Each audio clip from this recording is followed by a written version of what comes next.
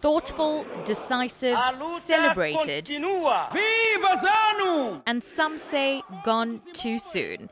Samora Machel was independent Mozambique's first president.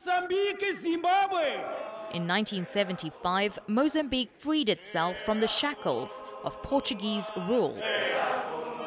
Machel was born in 1933 and lived with his parents who battled poverty. The family farm was taken away by Portuguese settlers, forcing his dad to find work in South Africa's mines. He studied to become a nurse, but still involved himself in the liberation struggle. In 1962, he joined Frelimo, the Front for the Liberation of Mozambique, dedicated to creating an independent country. By 1970, Machel was a commander-in-chief and 5 years later, the country's leader. But more than a decade later, he was gone. On the night of October 19th, 1986, Samora died.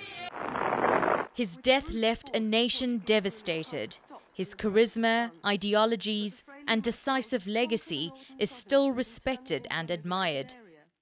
So dramatic in his interaction with people. I don't think anyone who ever attended a meeting at which he was at, or even a room in which he entered, could help but feel that electricity that he carried with him. But I think a lot of it had to do as well with his ability to learn from the struggle and to develop positions that made sense and communicated messages that in Southern Africa were very important to communicate.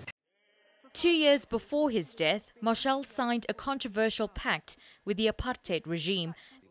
The agreement committed Mozambique to expel ANC leaders from its country in return for South Africa to cease support of Renamo rebels, Frelimo's opposition.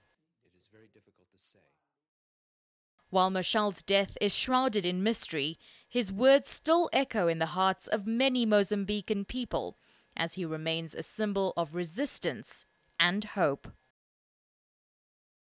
News that moves. eNCA.com.